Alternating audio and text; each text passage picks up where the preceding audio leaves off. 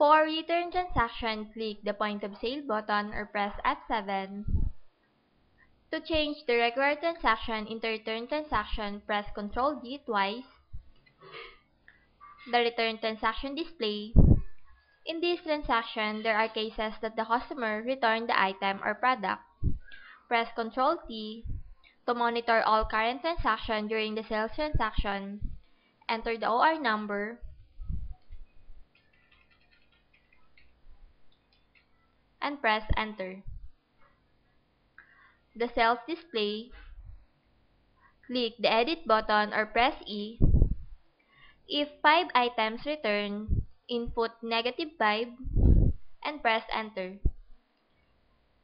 Click the Exit button or press X. 50 pesos will be refunded to the customer. Then enter.